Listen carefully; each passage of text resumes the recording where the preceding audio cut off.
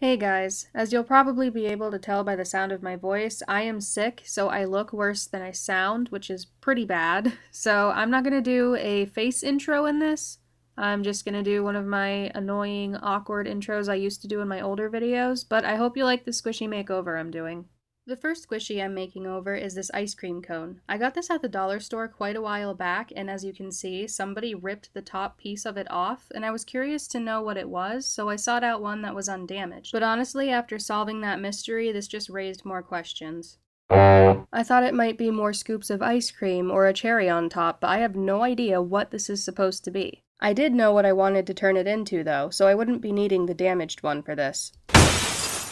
I decided in my last squishy makeover that even though I didn't feel the need to, I was still going to start sanding my squishies before painting on them, but I completely forgot to do that, so I just started off adding the white base coat. All of the squishies I've made over so far have become kind of stiff and crusty, and I think the issue is that I'm using too much paint, so I'm also trying to reduce the amount of coats of paint that I use. I will still be using the blow dryer just to save time, and I was worried that that might be what was causing the paint to become stiff, but I later found out it was definitely just using too many coats of paint, so everything's fine with the blow dryer. When I had enough white paint on the squishy, I took out my paint palette to start mixing up some actual colors. And I am so proud of myself, I hope you guys are too, but get ready for this.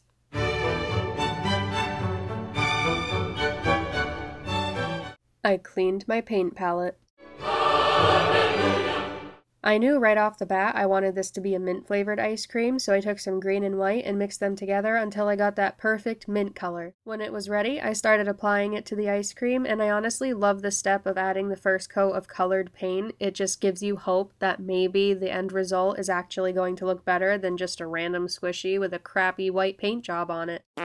I don't remember exactly how many coats of green paint it took to finally make it opaque. I think maybe 2 or 3. It wasn't anything too crazy, and I was very sure not to layer it on too thick because, again, I don't want these getting all stiff and crusty. Sometimes I'm very stingy with paint and try to spread it out as much as I can because I'm worried that if it's a mixed color, I won't be able to recreate it perfectly, and then that'll just be recipe for disaster. I am trying to get over that fear because I know if I want it to look good, I will have to take risks. In the beginning, I was really intimidated by the thought of doing squishy makeovers. I honestly thought that was only for pros. But I think I've come a long way just from my first video. I'm already making observations and learning ways to improve things. It's just a learning process mostly, and it's so much fun, and I like this more than I ever thought I would have. So if any of you are considering doing something but you're intimidated by how difficult it might be, don't let that hold you back. And that's my cheesy inspirational message. Anyway, when I was finally done adding the green coat of paint, I moved on to the weird blob thing on top. I still have no idea what it is, so if you do, please let me know, because this mystery is killing me.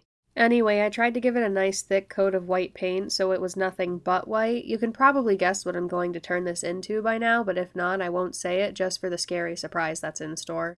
It's probably super obvious, though. After that, it was time to move on to the cone. I only had this puny little container of black puffy paint, and for some reason I was really scared it would not be enough. So I started off just adding a teeny tiny squirt of it, and that ended up being plenty. I was so grateful that this paint was extremely opaque. When the cone was covered, I went around and tried to cover up any black specks that I got on the ice cream portion of the squishy. After that, I just did some touching up on the cone with any streaky areas that were still showing the original color. Next, I took out my clean paint palette and I mixed together this very pale blue and I painted it onto the strange blob that's on top of the ice cream. In case it wasn't obvious before, I am turning this into an eyeball, so the blue is going to be the iris. This part was kind of tricky. It was hard to get a flat, smooth, even coat of paint, but eventually I did get there, and then I took some darker blue and I painted that around the iris to be that darker outline. As you can see, I did switch to my dotting tool for the finer details. I have various size tipped ones too, so that makes things a little easier until I get gross little fuzzies on them. I started painting on the pupil, and I could not get it round for the life of me, so I just did the best I could with that. Next, I took some red paint, and using my dotting tool, I added on the veins to the back of the eyeball. I definitely should have made them longer and more towards the front of the eye, but realism wasn't really my goal here, so it's okay. What's not okay is what I'm doing here. I'm making all of the veins join together on the back of the eye where the eye socket would be, and this just looks awful and I really wish I didn't do it. I did start to notice some cracking and separation at the seams, so I just sealed off the bottom of the eyeball with some red puffy paint. This was part of the design all along, it's just convenient that it also seals off any damage done, but I'm just adding some dripping blood now directly from the tube of paint. I guess it could look like cherry or strawberry syrup dripping down on top of the ice cream. I'm gonna go with strawberry because cherry is gross. I didn't want the dripping to look too uniform, but I'm worried I kind of did make it look that way, but again, realism wasn't necessarily the goal here, so I thought it looked alright. Just to try and make it look a little better though, I did take some more puffy paint and went around the edges so they weren't so clean. Now I'm mixing some black and brown paint to get a nice chocolate chip color. I'm adding little dots of that all around the ice cream to look like chocolate chips, so it's mint chocolate chip ice cream. For a spoopy twist, I then went around to every chocolate chip and I gave them all legs to make them look like spiders. This step was very tedious and a lot of the legs did not come out looking that great, but at least you can see what I was going for. Lastly, I took some purple paint and I painted that around the top of the cone to look like a band around a witch's hat.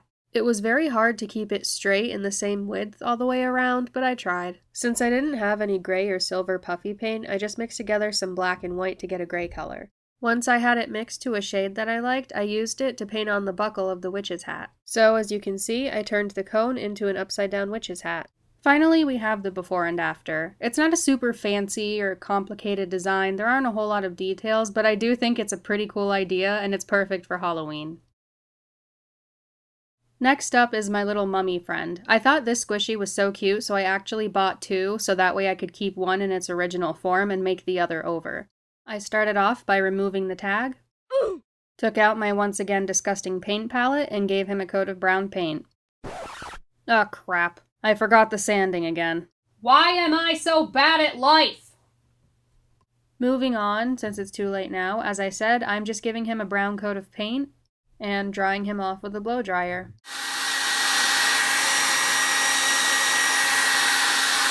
After that, I gave him another coat of brown paint, and then I turned him over to paint the back. And I gotta say, I'm a little disappointed they didn't give him a little butt.